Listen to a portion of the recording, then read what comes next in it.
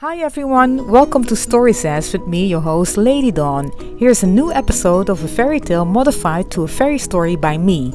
Enjoy! There was this girl named Emma who really hit the jackpot.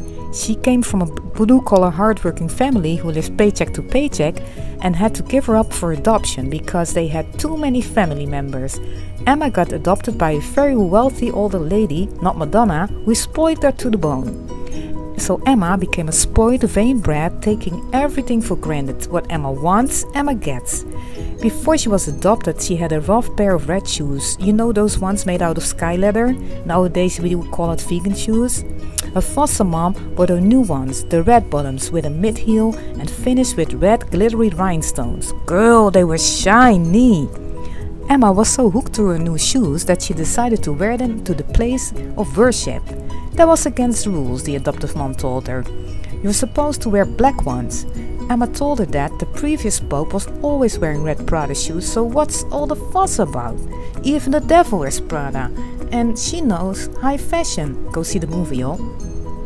Emma, spoiled rotten as she was, went to the chapel in her red sparkly shoes for Sunday service. When she entered the chapel, a mysterious soldier popped off. The big bad wolf had a day off, and he complimented Emma on her shoes and sang, "These shoes are made for dancing, and that's just what they'll do. They never come off dancing once I glue them onto you." Ooh! Then he touched each one of the shoes. The soldier had severe post-traumatic stress syndrome, and touching feet was his fetish, but you know, touching a young girl's feet? That's kind of freaky. After the service, Emma couldn't help herself and started dancing and clowning right away as though the shoes were directing her. She managed to stop for a couple of minutes, but then off she went, dancing like there was no tomorrow, night and day. Her foster mom passed away, and Emma was not able to go to the funeral because of the joyful dancing issue. In some cultures she was able to go because they celebrate the life of the person who passed away, but in Emma's case it was different. Anyway, tiredness kicked in and Emma decided to get help. She found a surgeon who could chop off her feet, and that was the only solution she had. So after surgery, Emma is now walking with crutches, and her shoes with her feet still inside keep dancing in front of her wherever she goes. She got cursed, man, big time.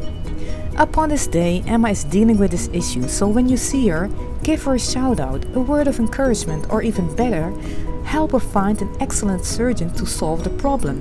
Because Emma is tired, y'all. Really tired. If you listen to this story at night, good night, don't let the spiders bite. If you listen during the day, a little fun story is always a sunny ray. If you like, feel free to subscribe or leave a comment down below. So long, farewell, auf Wiedersehen.